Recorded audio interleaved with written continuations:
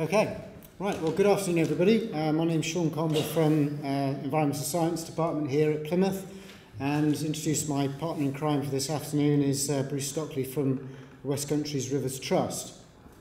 And we do a lot of work together, and so I thought we'd just pick out 10 minutes worth of an example of one such bit of work that we've been doing over the last couple of years in the River Taw Catchment here in Devon.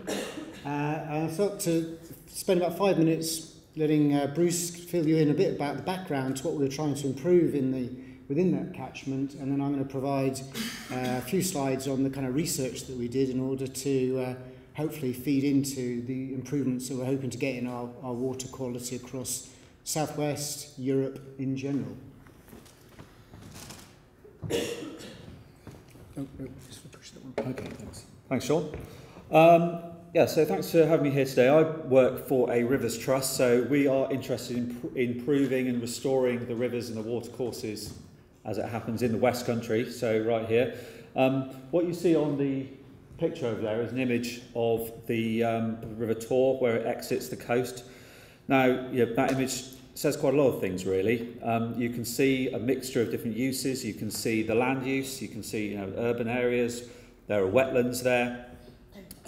There's agricultural infrastructure, and really that very point there at the end of the Taw Catchment in North Devon, when every drop of rain falls on that area of the Westcountry, that river catchment, barring that which goes off in evaporation or some other minor systems, it will all flow through and end up in that river. So if I want to work on that river and trying to improve that river, I need to find out a whole range of different things, and most importantly, I need to find out the pathways through which various forms of impacts that I want to reverse occur on that river catchment.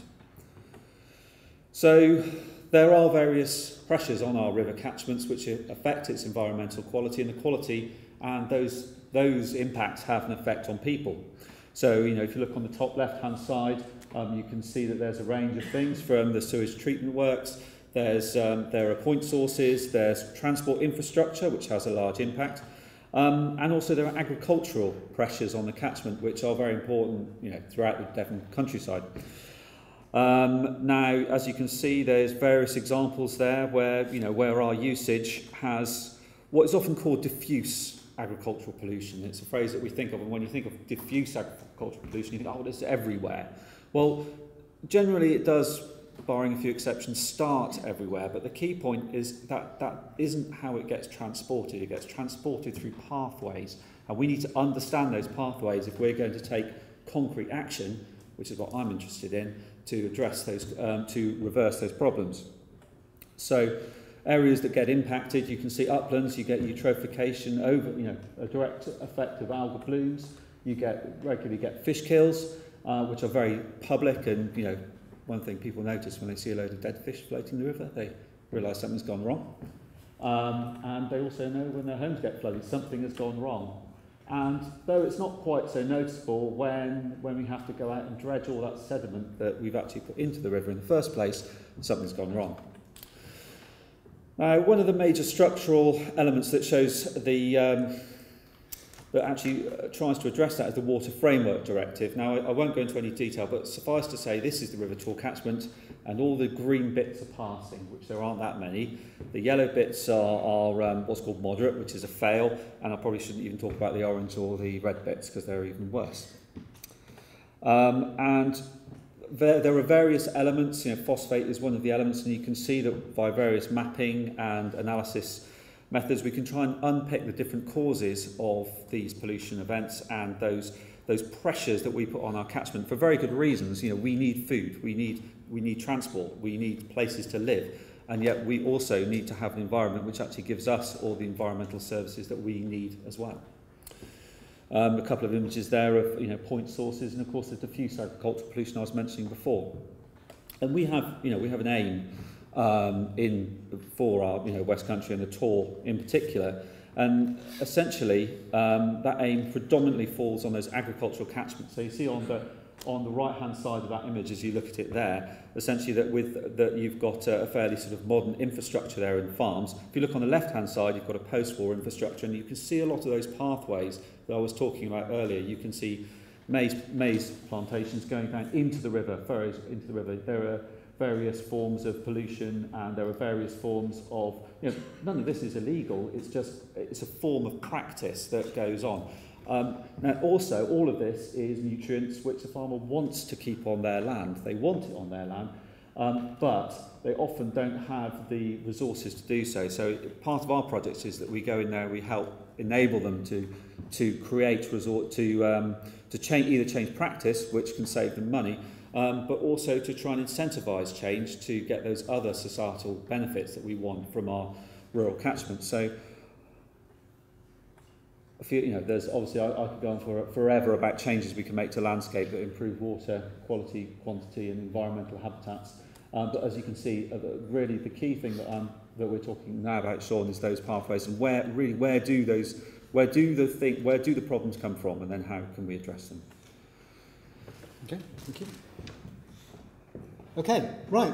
Well, that's laid out the background, and we were part of a kind of science team, I guess, supporting those aims.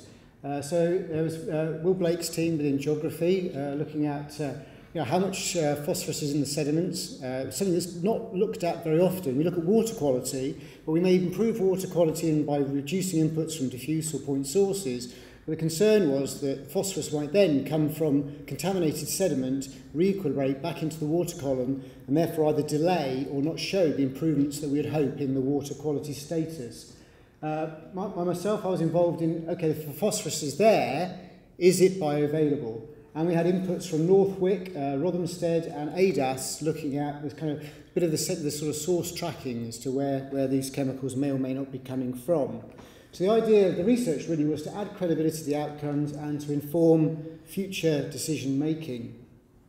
So what did Plymouth provide? Well, we provided, the good news is we've got all the laboratory equipment you could ever wish for here, and we can have all of that at our disposal.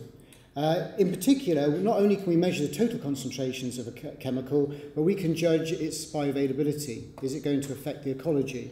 Because not all of substance is necessarily bioavailable or will interact with the ecology, which is what we're trying to improve within these catchments. We have student input as well via placement and dissertation projects, and of course we've got sort of high quality academic support here, obviously. So the first thing we did really was to go out and do a fairly detailed survey to work out to measure and determine how much phosphorus is present in fine silts within the catchment. And then the follow-on question was, how much of that is actually possibly a problem?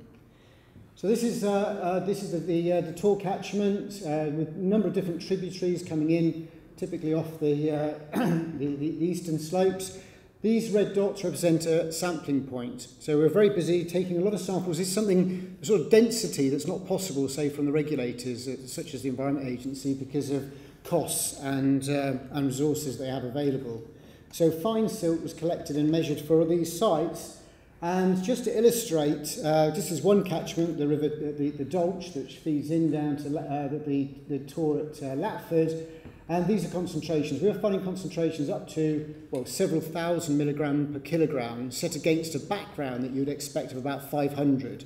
So it's potentially, almost 10 times the concentration of a pristine catchment.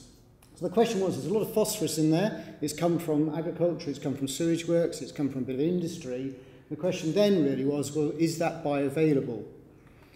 So we used a very sort of cutting-edge piece of technology developed by Lancaster University, diffusive gradients in thin films that can capture only the bioavailable phosphorus.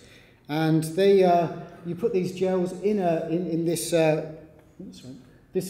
plastic frame, and you push that into the sediment, leave it a couple of days, take it out, and then you can cut up layers from that film and measure the bioavailable phosphorus.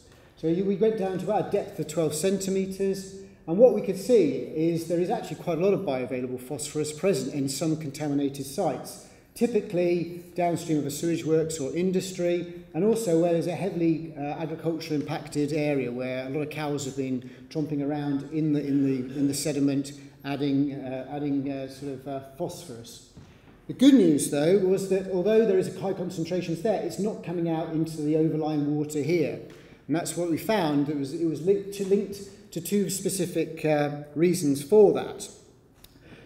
One was, I'll tell you, I'll come to that in 2 seconds. So basically, in terms of conclusions, generally speaking, much higher than background concentrations. We found elevated levels downstream of either known agricultural point source inputs, but we found that iron was controlling the total concentrations within the sediment and locking it up, reducing the amount that was coming into the overlying water column.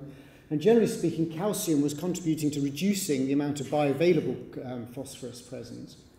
So we can conclude overall that although there's a lot of phosphorus in the sediment, it was effectively stable. It wasn't coming out or leaching at any particularly high rate, and is unlikely to, even when we improve and reduce some of these point source and diffuse source inputs. However, it is potentially bioavailable, so maybe climate change, increasing storm events could wash things into the overlying water column, and that would therefore introduce this phosphorus into the overlying water, which would cause issues associated with meeting our new standards. So overall, really then working together, the benefits that we've had out of this project are scientific papers we got out of it, credible research that's helped then feed into the decision-making process, ongoing collaboration, student placements, opportunities for joint PhD funding, and really the ethos of the Water Framework Directive and catchment partnerships is a collegiate approach to environmental management. Thank you.